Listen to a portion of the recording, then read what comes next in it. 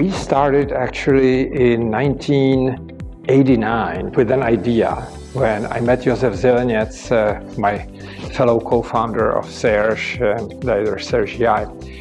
We met at a conference in Vienna and decided that as things were about to change, that it would make sense to start maybe some institution that would educate the future generations of economists in Central Eastern Europe.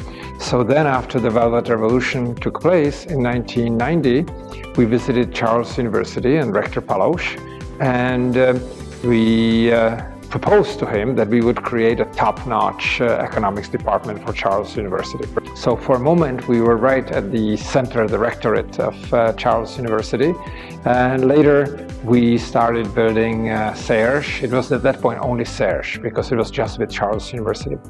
And the beginnings were fascinating, exciting. We raised a lot of money in the United States. We got established here. But it was also very challenging. So for instance, we had no place where we would be, so we were temporarily staying at Olšanka. George Soros was having the Central European University there, and we jointly with them were launching CERGE. The first generation of students didn't know what to expect, so they had no upperclassmen, nobody who finished to imagine what kind of future they would have. So I remember we brought in students from the University of Michigan for the summer, and after the first year, and the students at CERGE-EI were all excited because they said, well, these people study the same things we are studying. They know exactly what we know. We must be actually doing an American PhD. So they finally started believing that that's what was happening.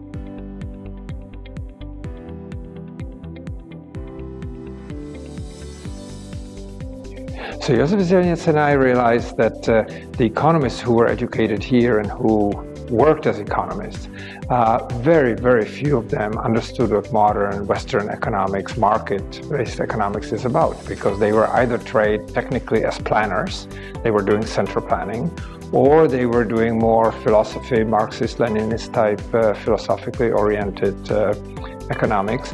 Some of them obviously who studied econometrics, or had access to Western journals, knew how to do Western economics, but very few.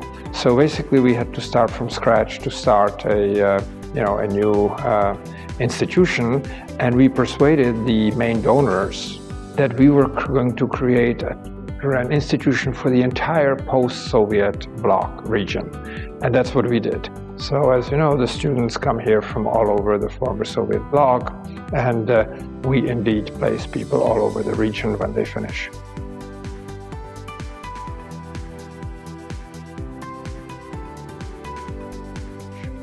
So the first faculty we were bringing in from the West. So we were recruiting faculty members for a semester or a year, and they came in and they taught the courses here.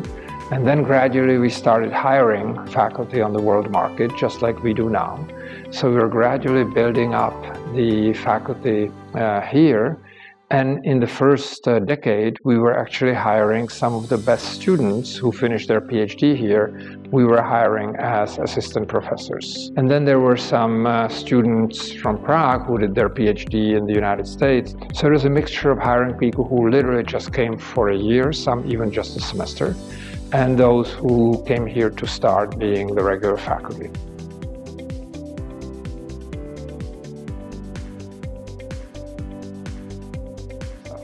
Well, we promised to them the sky. We said, sky's the limit. You're going to get exactly the same kind of education that you would get at a leading American institution.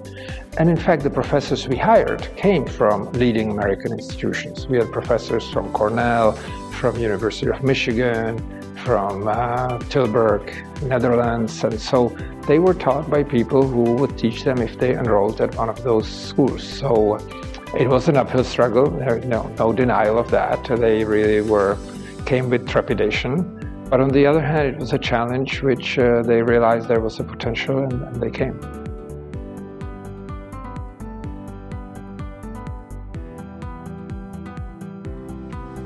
Yeah, so that's a very good question. So we were building CERGE, and as I mentioned, we didn't actually have a place where to stay.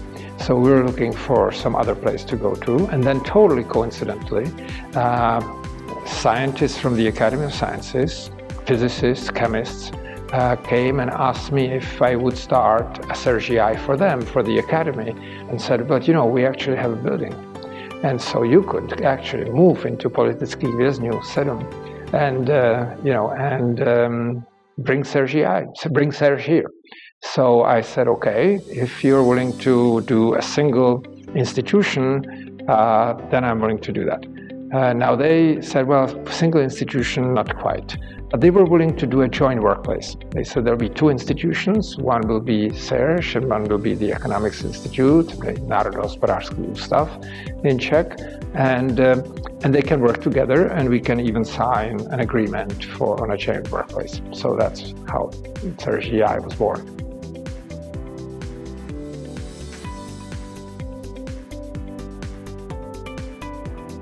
So it's much more a mature institution now.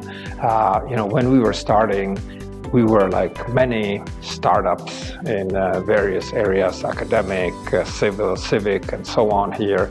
Most of them didn't survive. We trusted ourselves that we were going to survive, but obviously it depended on how we were treated here by the parent institutions, whether we were able to raise funds, and so on and so forth. So it was really a very much a Spartan type hurrah, institution, which developed into a totally well-established institution with rules that we have, and major success in terms of research, teaching, and so on.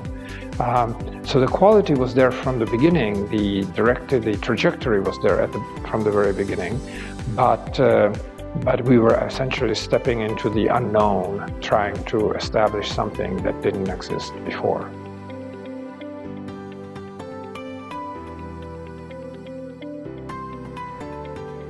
Well, of course, the best, great success, they've done a terrific job. So I think the first thing to say is, to